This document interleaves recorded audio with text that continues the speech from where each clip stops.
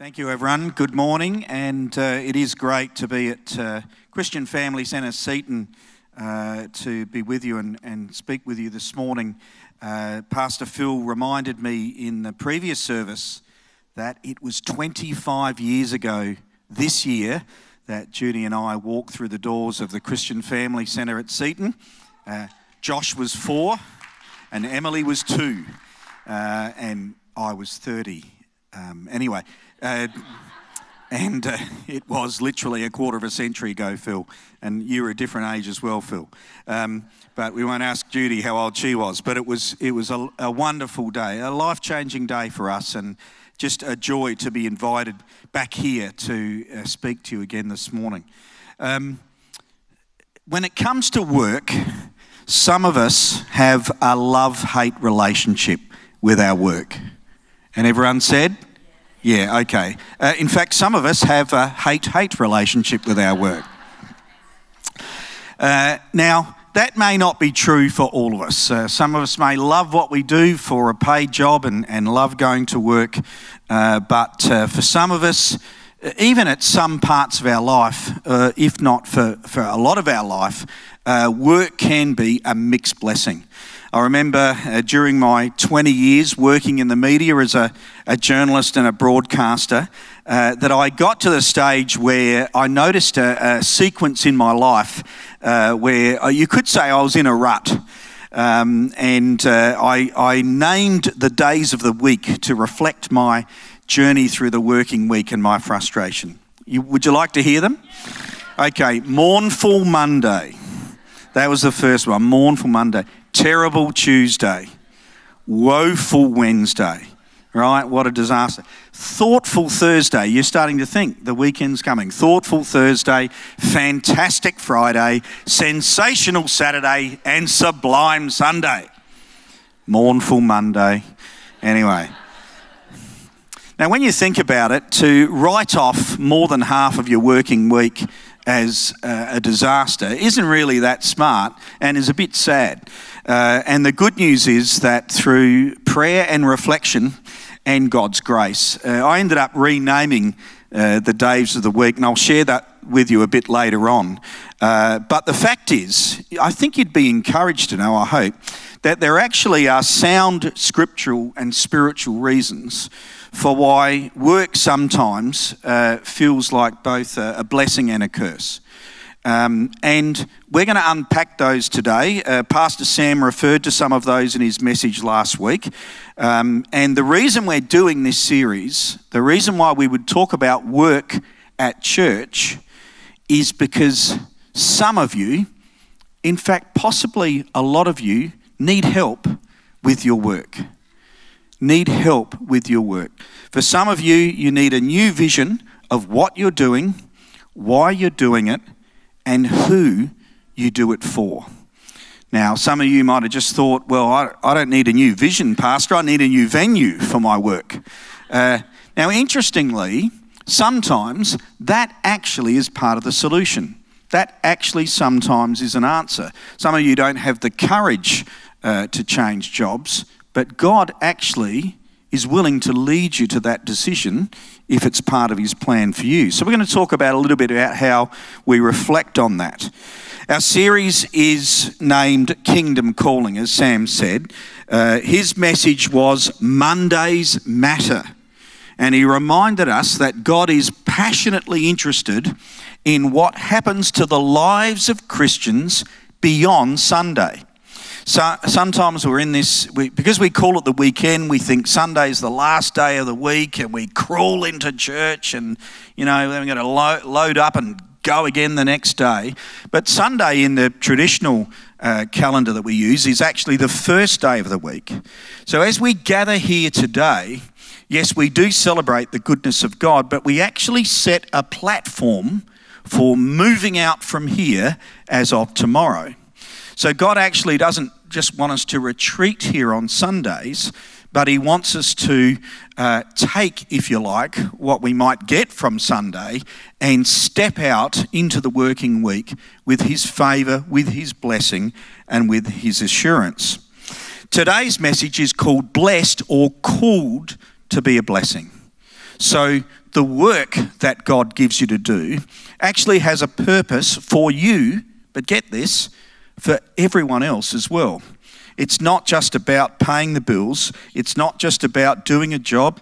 It's actually about being a blessing to yourself and to others as you work. Now that we've accepted that our work matters to God, what do we do about that? How do we respond to the fact that at times our work seems like a curse? It seems frustrating. We even despair at times of the work that we do. As I was preparing for this message this week, I really felt that there is something that some people here need to hear, and that is there is a blessed way for you to work. Now that mightn't sound like a very powerful or even a prophetic statement, but I feel that some of you have given up on the idea that your work can be a blessing to you and to other people.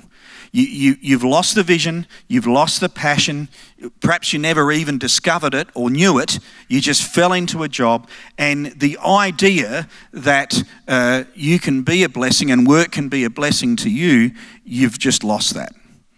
And I feel that today, by the power of the Holy Spirit, God would recast for you a new way of working, or possibly even a new place to work. That either of those could be the solution to this problem. Now, sometimes you might have heard a person say, you might have said it, I've got the job from hell. I don't know, has that ever passed your lips? Well, you know, that's potentially or theoretically true. However, you might be shocked to know that the idea of work actually comes from God. So however you might feel about your paid work, we need to give attention at some stage of the fact that it's actually God that gave us the goal and the vision for work.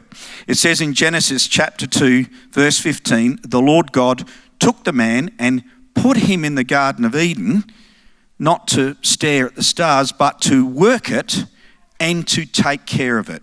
To work it and to take care of it. So the idea that we work and that we take care of something, we take responsibility for something, that comes from God. And you know, even that scripture alone from some of you is helping you right now. Because you couldn't even imagine that your work actually might come from God, that role and that task actually might come from Him. And I think that's an encouragement to you already. However, while we're talking about work, it's important that we stress that work actually does have its limits. It must be subservient to God, lest it become an idol, and that's a risk that can be found in the church as well as in the outside church world. And so therefore work has to be broken up by rest and leisure. It's possible in this world where some people's work becomes their whole meaning and whole definition of life. But we read in Genesis chapter 2 elsewhere, it says, by the seventh day, God had finished the work that he'd been doing. So on the seventh day, he rested from all his work. And then God blessed the seventh day and made it holy, because on it he rested from all the work of creating that he had done. Work is not only from God. When we work, we imitate God, who worked by creating the world that we are part of. That was the work of God. But even God said, this far and no further. Even God himself said, I will now rest and take a break. And some of you here today, or listening online, are workaholics. And you cannot mentally even take a break. When you are offered holidays or a day off or something like that, you feel guilty, you feel ashamed, you find something else to do somewhere else when you're supposed to be resting, and you are addicted to work. And that verse there out of Genesis chapter 2 is for you, because you need to know that it's good for you to take a break, it's good for you to have holidays, you need to have some relief from your work. So you might be frustrated by your work, but it could be because you're addicted to it and you need a break.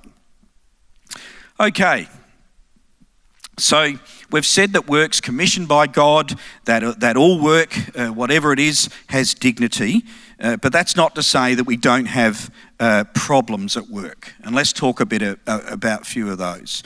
Tim Keller, in his excellent book, Every Good Endeavour, says that sin, both ours and that of others, which originates in our fallen nature, means that some work can become fruitless, pointless, and selfish.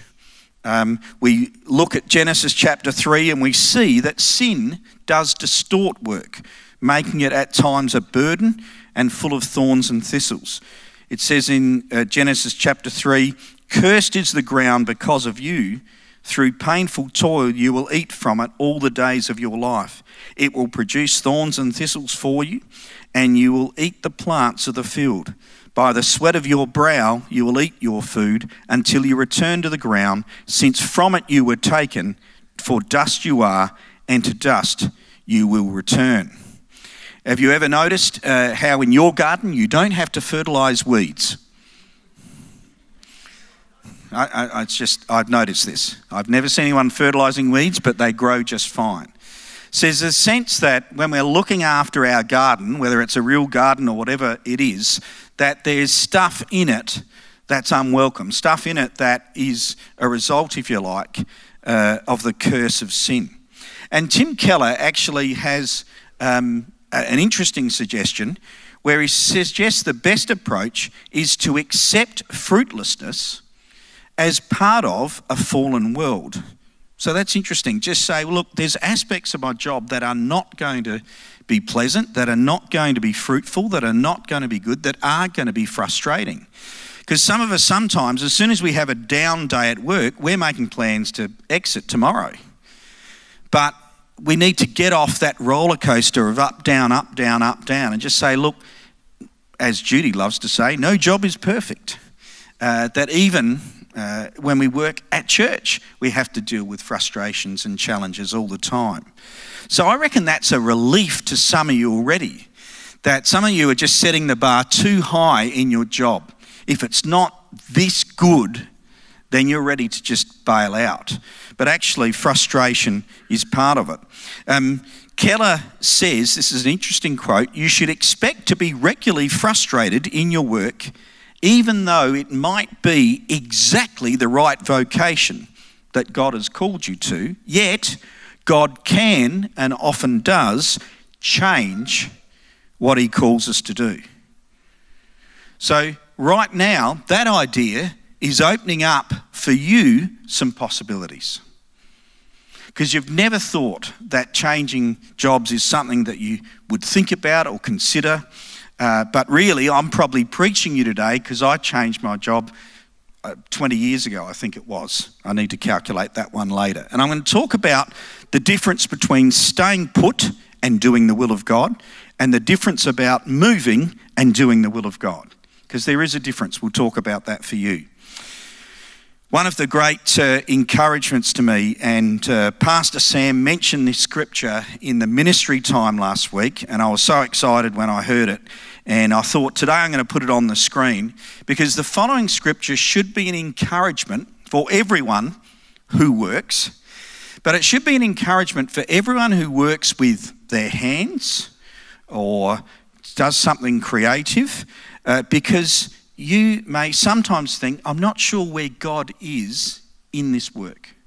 You know, I think God's with Pastor David when he's preaching, but I don't know where he's with me on Wednesday when I'm, in a ditch. Well, check this out from Exodus chapter 31. "Then the Lord said to Moses," and this is just before the building of the temple, before the building of the tent where they worshipped, "See, I have chosen Bezalel, son of Uri, the son of Hur, of the tribe of Judah." So God chooses him. "And I have filled him with the Spirit of God, with wisdom, with understanding, and with knowledge." Now at that point you're thinking, this is great. This guy, Bezalel, he's been called to be a priest. God's filled him with the Spirit, filled him with wisdom, filled him with understanding and with knowledge. That's clearly what he's going to do. But it then takes a bit of a turn. And the Lord says, and with all kinds of skills. Now, let's just get that straight. With all kinds of skills come from God, the gift of God to that person. Now, what for? To make artistic designs for work in gold, silver and bronze, to cut and set stones, to work in wood, the world's first carpenter, to engage in all kinds of crafts. Moreover, I have appointed Aholiab, the son of Ahisamach, I practiced that earlier, on the tribe of Dan to help him. Also, I have given ability to all the skilled workers to make everything that I've commanded you. So friends, the idea that God equips people to do spiritual jobs and not others to make stuff is biblically wrong. And some of you here today have just been inspired by the fact that God cares and that it equipped you to do work of that nature. In fact, God's interested in the maintenance and the flourishing of all of his creation, including the work done by unbelievers, because it reflects and betters the world that he's made. And I really hope that inspires some of you today, and that you put aside the idea that God's interested in the work of the pastors, but he's actually a bit disconnected from what I'm doing. That is not true. And that's part of you rediscovering or discovering for the first time a new calling and a new passion for your work.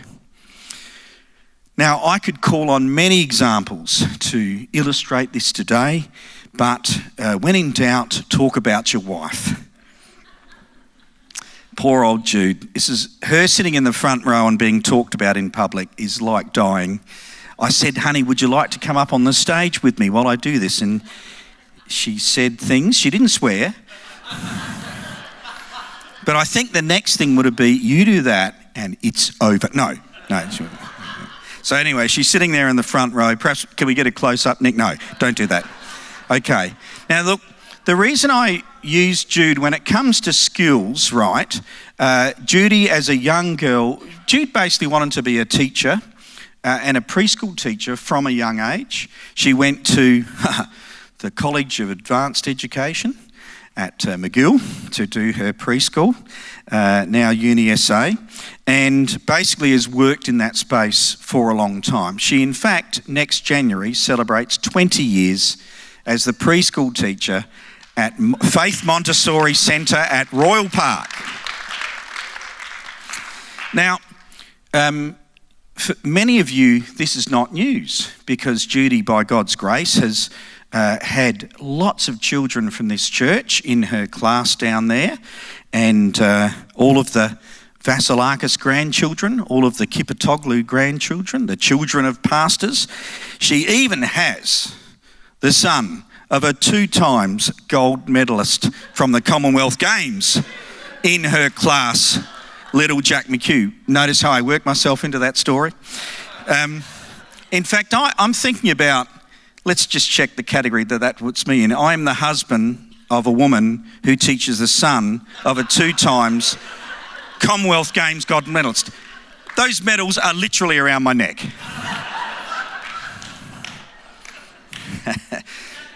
Good on you, Chris. Glad you were here to hear that. I think if I played beach volleyball, I'd spend more time in the sand than on it. And the ball would bounce off my head more than my hands. But, Jude has had many opportunities. She's been asked, do you want to be the director? Do you want to be the manager? Do you want to do this, that? And Jude has consistently said, no, I'm meant to be with the kids. I'm a teacher. And Judy discovering her passion and her competency at a young age and just working it has released a wave of blessing over the kids of believers and non-believers alike. We go to West Lakes, people come up, we have families with 3 kids. Judy's had all of them, and I just stand off to the side and smile. They talk to Jude, they don't even know who I am, and they don't care. But that happens a lot. And so that's been a great influence. And for any of you who have been a parent or know one, when your child is 2 or 3, mate, you've got worries. You've got concerns. You've got cares. And Judy just releases peace and confidence and favour into people's lives by caring for, competently, their kids. So that's just an example. And Jude has released that gift into the church. She was a kids leader here for 18 years before we headed up to the hills. So, that was a great example. So that's just an example of a very simple thing that then releases blessing. What's your competency? What's your calling? What's your passion? How is it, or how might it be released into the lives of others? Interesting question, don't you think? That's great.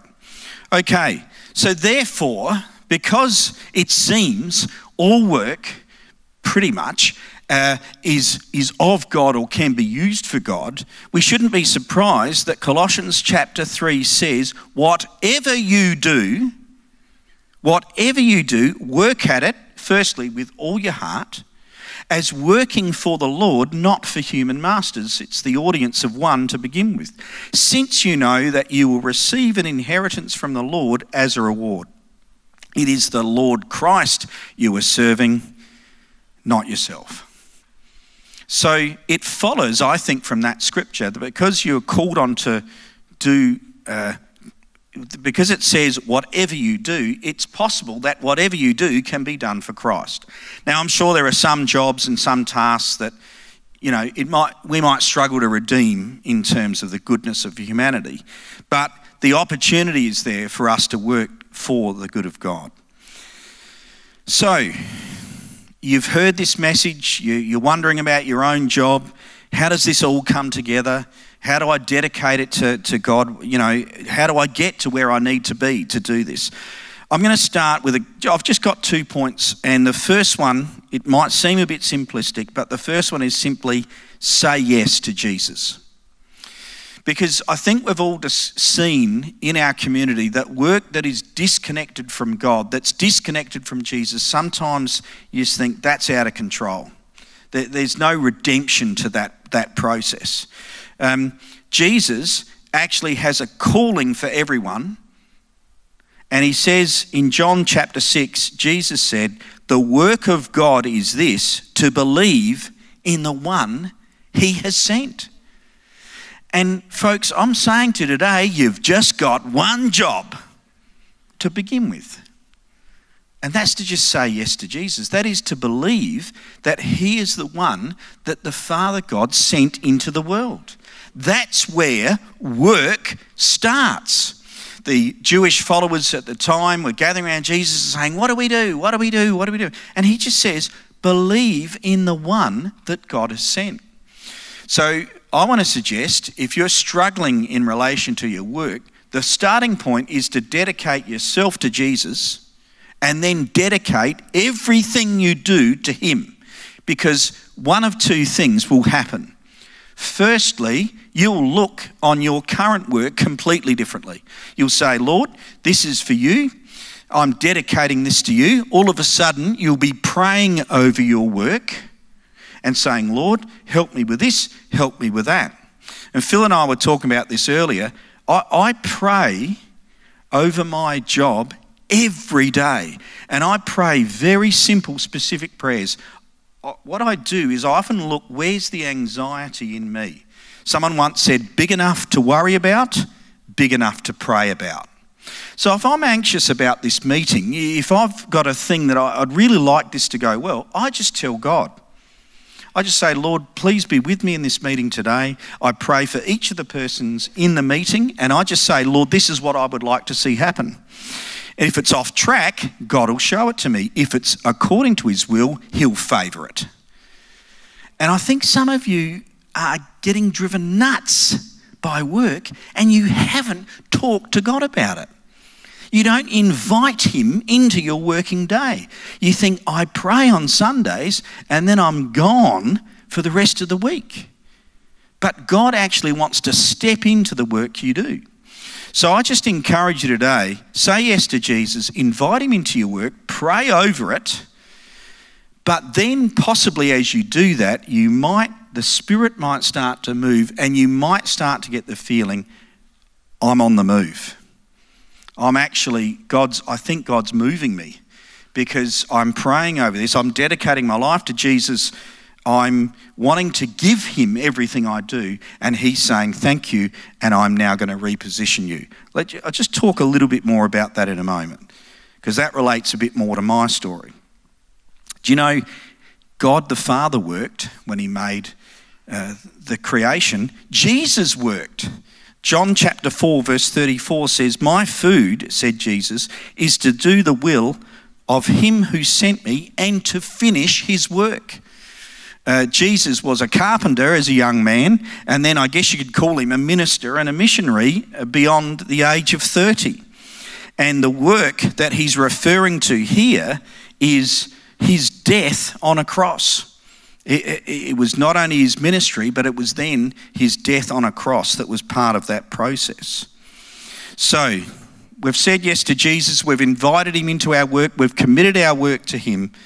What if that then starts to involve a change? The second thing I've mentioned here is pursue your passion through work.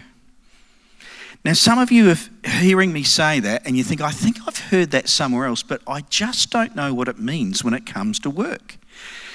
Most of us understand the necessity of being passionate about Jesus, God, all right? Yeah, that's God, of course. We were singing earlier. We were going great. Most of us get the idea of being passionate about our spouse or our family. Yeah, of course. Yeah, I love them. Even our sports team. Even the Commonwealth Games, we can get the idea about being passionate for that. But when I talk to you about being passionate about work, you're thinking, that's weird. But actually, I'm giving you permission to be passionate about your work. And as I said earlier, that's going to be loosely one of two things. It's either going to be a new way of looking at your work, or it's going to be a change. And this happened to me, I've got to calculate, Phil, just under 20 years ago. I spent the 20 years working in the media, and at the time in 2003, I was working for 891 ABC Adelaide, and there were directions in front of me. Politics, sport broadcasting, right there. But it just was not sitting properly. I was starting to sense that that was not going to be it. And then I can still remember Judy and I were sitting in church in 2003. Pastor Bill was talking about one of his short-term mission trips to Papua New Guinea.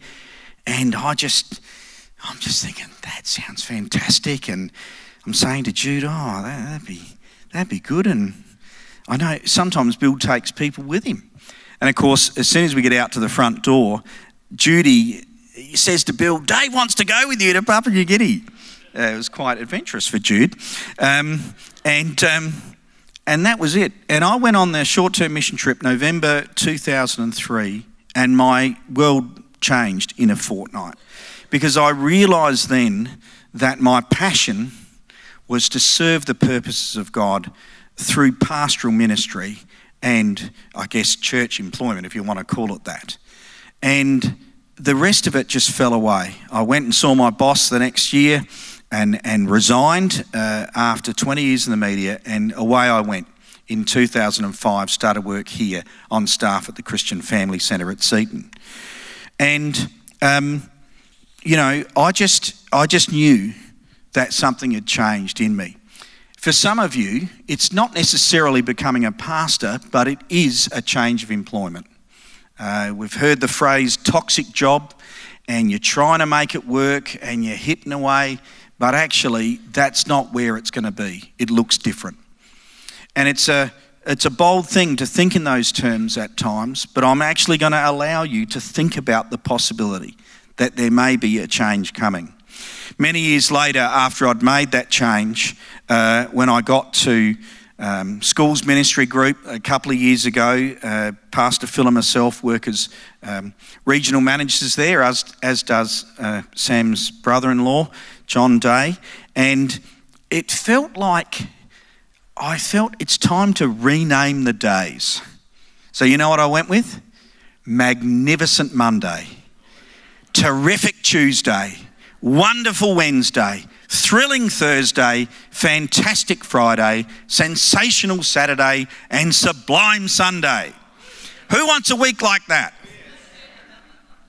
It's not that we're walking around with a permanent grin plastered on our face, but it's just that we actually speak favour of God over every day that we're given. Now, as the song says, some days are diamonds, some days are coal.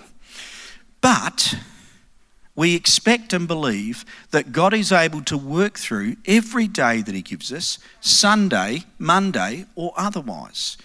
And for some of you, I reckon that's going to create a new vision, a new dream, and a new way of thinking about your work. All right. How are we going? All right, we're going okay. Chris, I'm going to skip forward again to the Ecclesiastes passage, and we're going to move towards a time of communion. One of the greatest blessings that I have ever seen spoken over work is this, taken out of Ecclesiastes chapter 3. The writer says, I know that there is nothing better for people than to be happy and to do good while they live. Oh, that sounds good. Happy and to do good. That each of them may eat and drink and find satisfaction in all of their toil. This is a gift from God. Moreover, when God gives someone wealth and possessions and the ability to enjoy them, to accept their lot and be happy in their toil, this is a gift from God.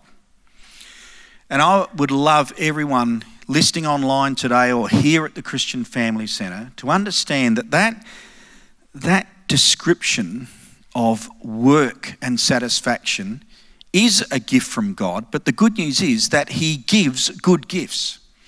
And that while it might seem 100 miles away from where we are at the moment, it's possible to follow after Jesus.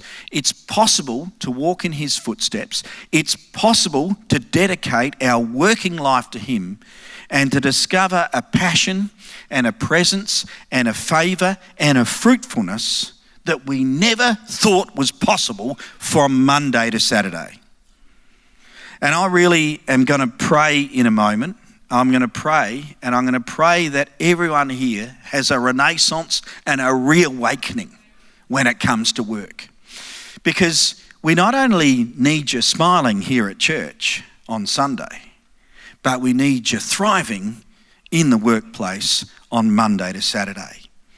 Because for a lot of people, they're just not going to come here, but they're going to see you giving thanks to God, working in your passion, blessing those around you, and maybe one day when someone finds out that Judy Bland's a Christian, they might say, that makes sense because she blessed my family.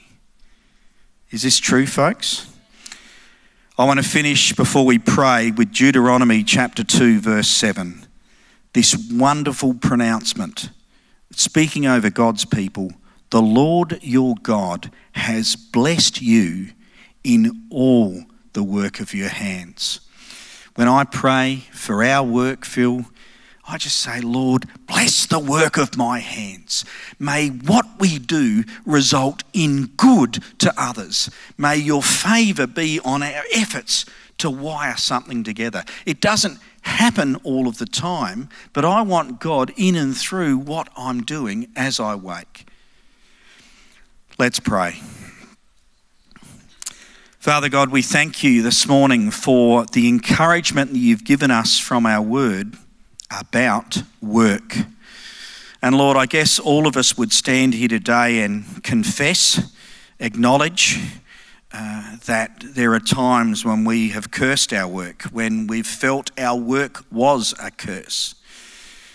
But Lord, we sense that being engaged in something from day to day has merit. It feeds us as well as causes us to flourish when it works well.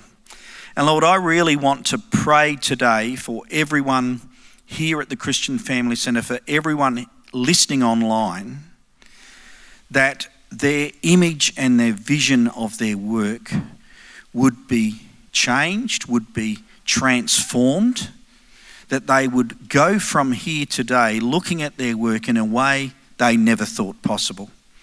Lord, I know for some people here, that's just a change of attitude. It's just a change of vision. They didn't know that they could dedicate their work to you. While for others, a physical change is coming. They need to have the courage and the commitment to say, yeah, I'm on the move. It's time to do something different. And that is going to be the gateway where you're going to bless their work. So Lord, whatever the situation, I pray that you give people wisdom and insight. And Lord, I also pray that you remind all of us the first job we are given is to say yes to Jesus. That none of us can truly please you in work or at church unless you are number one in our life.